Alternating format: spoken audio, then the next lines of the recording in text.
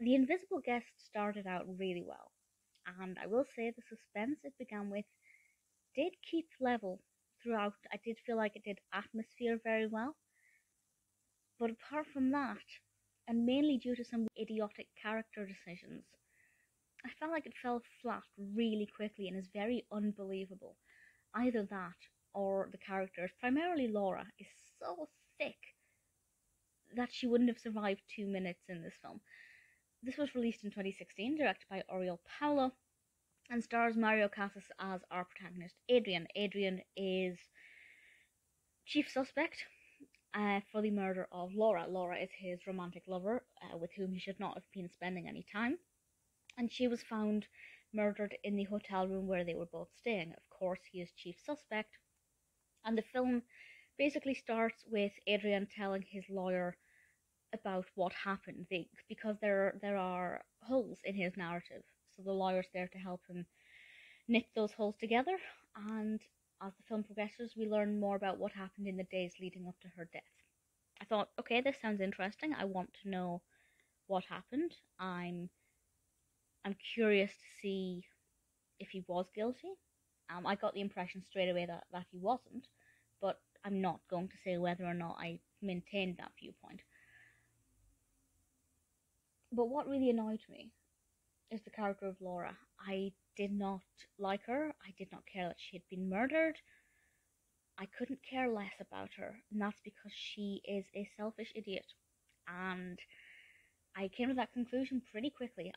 So there will be spoilers from here on, but I do want to point out that this is a Spanish language film, so there are subtitles if you watch it. I watched it on Netflix, but I recommend it even if you are not used to subtitle films. It's easy to follow. But do I recommend the film itself? I don't know, because it did suspense well. I did care about Adrián. I did want to know what had actually happened in those final moments. But I didn't care because of the victim. So there's a spoiler here. I'm about to spoil the thing that really annoyed me the most. Quite early on in the film, Laura and Adrián are in a car crash. Quite an innocent car crash. He was driving quite fast, but there was a deer, and he crashes into somebody else's car, and that person dies. Now, looking at the car and the way in which he hit it, I don't think the window would have smashed that way, so it's quite unbelievable. And also the impact with the driver being on the opposite side of the collision. Again, not a really realistic response. Now, I'm watching this as somebody who's watched hundreds and hundreds of hours of true crime and has read hundreds of books, magazines, and literature about true crime. So when I'm watching this, I'm analysing it. But even then, I thought Laura was an idiot, because she started to touch things in the car. And I just thought, are you so stupid that you're not even a tiny bit forensically aware? Sure, you haven't actually, this was an accident. You haven't actually killed the person in this car that the car hit. But you're going to drive away and leave him and pretend that you had nothing to do with it, and yet you're putting your fingerprints all over everything.